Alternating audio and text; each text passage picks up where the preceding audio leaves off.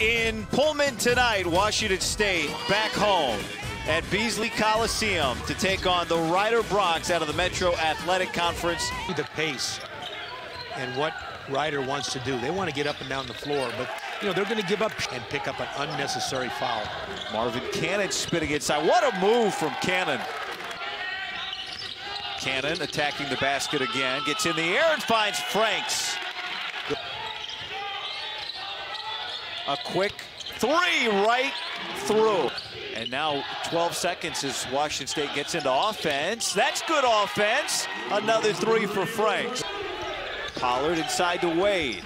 Nice job letting the defender get in the air. And comes back to Ali. The foul, by the way, was on Kamar Williams. Here's Pollard inside from beyond the arc. 9 minutes remaining in the first. Franks has hit the first two. He's hit all 3 threes. Kevin bent down. Now he's breaking out. Skaggs wants it. He finds him. Spots up. Another back-to-back threes. And Rider needs a timeout. Well, you know, Skaggs will get credit for that basket, but how about Robert? Here comes Ali pushing. He finds Devontae Cooper, who finds MBB, who finds an and one. Cannon. Nice scoop inside and the finish. And, you know, there's days when you can't miss. Franks inside. 2 defenders in the air, and he forces it in off the window. For their game, Montana State played a whale of a basketball game. Ali, game including 3 threes of his own. Ellaby picks the pocket, and now he's on the move. Up ahead to Cannon, flying in for the two-handed dunk. They've only taken 4 free throws in this game. Whoa, what a pass inside, and Cooper another dunk.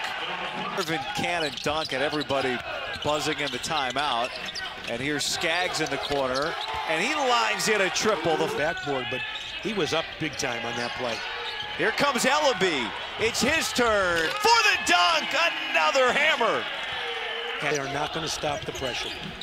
Now they need stops. Ellaby, a 3. It's to Skaggs, who doesn't need much room.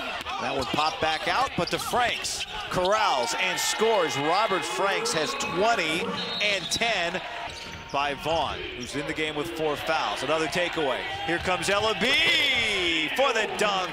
Scramble resulted. It results in an opportunity for Robert Franks to put it down. The Cougs break pressure. Pollard to Ellaby. Difficult finish. Clutch free throws from Frederick Scott. Robinson right to the basket, he scores. Yeah, they pick up their 6th win of the year and stay unbeaten here at Beasley Coliseum.